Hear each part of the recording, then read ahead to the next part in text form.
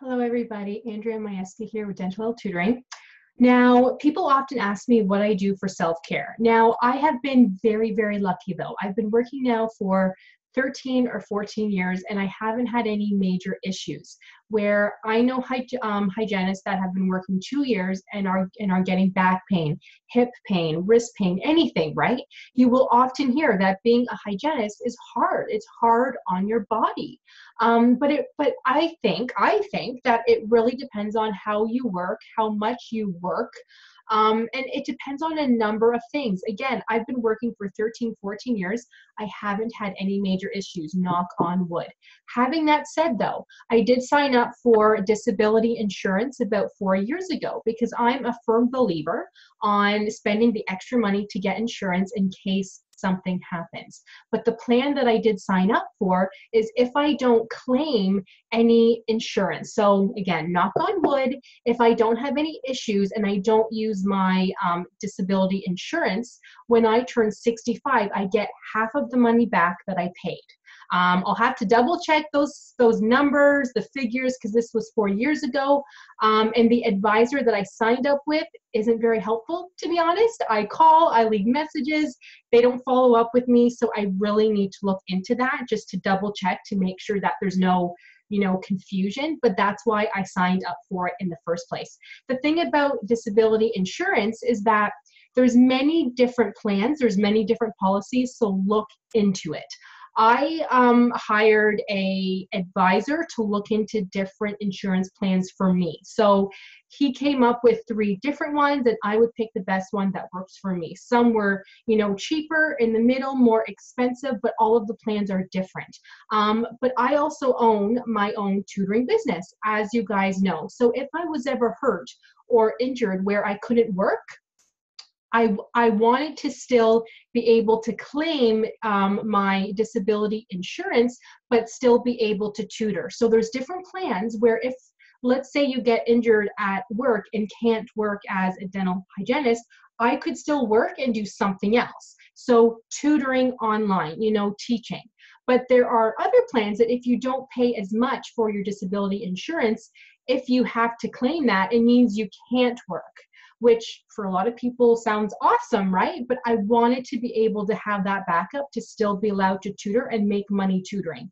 Because if I signed up for that plan where I would get disability insurance, get that paid out to me if I couldn't work as a dental hygienist, and I still tutored and made money, I would not be able to take my disability insurance, money from that. So why am I paying into something that I wouldn't be able to claim anyway if I needed it? So, but I'm not an advisor in any way, so I can't help you pick the plan that's best for you. But the best advice that I can give you is to hire an advisor because they look in to different insurance companies for you for your needs. Okay, so this video isn't about disability insurance, but that's just kind of the first thing that I thought about because that's what I did first thing when I became a dental hygienist, because you never know what can happen.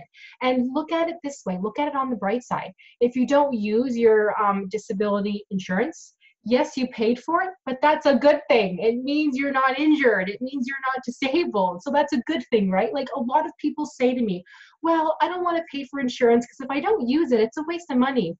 Well, yes, you're paying into it, but you're not injured. That's a great thing, right? But if you need it, it's there. So please look into it. So that's what I did first. But I do also get a massage once a month. That really, really helps me. And again, I haven't had issues for 14 years, so it must be doing something, right? I've been getting massages not since day one. I wish I had, but I'd say the past 3 years. We lost our insurance benefits because I used to work full-time and my husband used to work full-time, but we both don't. We work from home now for the most part, so we don't have a really great insurance plan. So admittedly, it's been a couple months since I've had a massage, but I'm going to book one today because I want one. And I might not go every month now. I might go every other month because I'm covered for the most part every other month, but not every month. So it's just me to save some money. But if I notice me being more sore, then I will spend the money to go every month because it's worth it. I pay about $90 an hour for my massages. places, every place is a little bit different. So look into that. I paid $80 before, but where I live now, it just seems to be $90 everywhere for 1 full hour. I like the hour because half an hour I feel wouldn't really do much, but I could be wrong. But that just really helps me. And a chiropractor, I started seeing a chiropractor about 2 months ago now, only because my massage therapist said, oh, you're really tight in these certain areas. You're not normally, so you should see a chiropractor because there's only so deep that a massage therapist is allowed to go, right? Like we're not allowed to do a lot of things, right? As a dental hygienist, we're not allowed to diagnose x-rays. We're not allowed to fix cavities, right? We know it needs to be done, but they need to see a dentist. So my massage therapist said, you need to see a chiropractor. I never thought about it before. I didn't want to because the whole cracking thing I didn't like. But I was kind of in pain actually, but not from being a dental hygienist. We were organizing our house and moving a lot of heavy boxes, and I think I just pulled something the wrong way where I would breathe in and my ribs would hurt, okay? So it was kind of weird. So she said that I needed a thoracic adjustment. I went to the chiropractor. Yes, there's a couple cracks here and there, but he did say to me, he said, you know, the cracking doesn't mean it's working. You might hear that, but it doesn't mean anything. It doesn't mean you have to hear the crack for it to work. You might hear a lot of cracks one appointment. You might not hear any the next. Just every body is different. So it did kind of, oh my God, like that was a crack, you know, not scare me. That's not the right word, but I was kind of apprehensive about it. But it works, you guys. I can't explain it, but I just feel so much more, I don't know, like looser, if that makes sense. Like I can bend over a certain way and not have it hurt me, which I didn't think was an issue before. But now that I know what I can do now after seeing a chiropractor, I just feel better after work, not as tired, I mean, I was never sore, but I was tired, like exhausted. After an 8-hour day, I'd be like, oh, I have to sit down, you know, I'm so tired. Not sore, but just kind of tired, right? So I see a chiropractor every 2 weeks. It was once a week when I needed that thoracic adjustment because it did take a couple sessions, but now it's every 2 weeks, and that works for me. Same thing though, it's expensive, you guys. We pay about, because my husband sees one too, about $50 per visit, and it's only about 15 minutes. I know, crazy, right? We're in the wrong profession. We should have been a chiropractor, but it really helps. And we have insurance now, but we didn't the past couple months, but we did pay that. I needed to see one every week. We did pay that because it made me feel so much better. And I'm doing it for me so that I can live a longer, healthier life, and that you guys can have a longer, healthier career as a dental hygienist. Another thing is too, is that, what can I say? Another thing is too, that I don't work full time.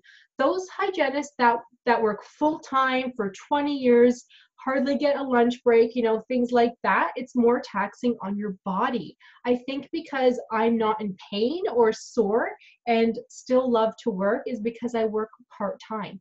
I did work full-time for, I'd say, 10 years? Let me think now. Yeah, I'd say about 10 years actually. Wow, it seems like a long time, but it didn't seem like a long time at the time. I worked full time for about 10 years, and then I worked 4 days a week for a couple years. 3 days a week seems to be the norm now. So I work 2 to 3 days a week now. 5-hour days, 6-hour days tops, and it's amazing. Now, to work an 8-hour shift, I'm exhausted. Seriously, I don't know if it's my age. I'm not old, but I'm exhausted. I can't do it. If you're young, you're excited, heck, work full time, work 8 hours because now's the time to do it. When you get in your 30s, you won't want to. So do it now, you guys, honestly. But also get loops. I have loops with a light. I talk about all of the loops that I have tried in another video, so be sure to do a search for that. Loops with a light makes a big difference. Sit up straight, okay? Sit up straight. We all do it where we have to look quad to lingual, you know. Even I still do that, but I'm conscious of it and I go, okay, I can't be doing this the whole quad to lingual here, so let me get that one spot that I'm having a hard time with and then get back up again and then use indirect vision. Use proper ergonomics. I can't stress that enough. Because the thing about my chiropractor, he always says, make sure to keep moving. That's the best thing you could possibly do. If you run for, you know, or say if you walk for 3 hours, that's going to hurt you. I don't recommend it. But if you take, you know, 20 minutes every day to go for a good walk, every hour, just get up, you know, move a little bit, you know, stretch a little bit, walk down the hall. You're constantly moving, because he says you're a dental hygienist. You can't just get up and leave in the middle of cleaning somebody's teeth, right? They're hour appointments. That's fine, but just make sure to get up after that and move. I do the same thing at home. When I'm teaching, usually a session's an hour. If I'm doing a video like this, I'll typically do 3 in a row and then get up and move. So I'll put the dishes away, I will unload the dishwasher, I'll put in a load of laundry, I'll let the dogs outside. Whatever it is, get up and move. That really helps. Yeah, that's literally just my self-care. Nothing exciting, nothing special, but that's what I do, and I haven't had any issues. If I forgot to mention something though, you guys, please let me know. And thank you so much for watching. Please make sure to hit subscribe, because it's nice to see how many people are watching me. I don't know.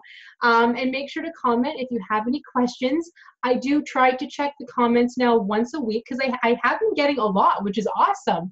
But I can't check them every day now because I'm getting pretty busy with my tutoring and with other things. But I like to check the comments every week, and I do answer all of them. So please feel free to comment. The good, the bad, whatever. I mean, if it's really mean, I'm going to take your comment off, because that's just not necessary.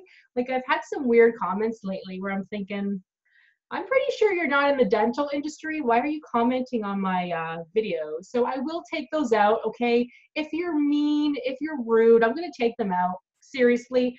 But if you don't like something, let me know. That's okay. I like to hear feedback. But yeah, let me know, please. I look forward to reading the comments, and let me know if I missed anything. Thank you guys for watching, and have a good afternoon.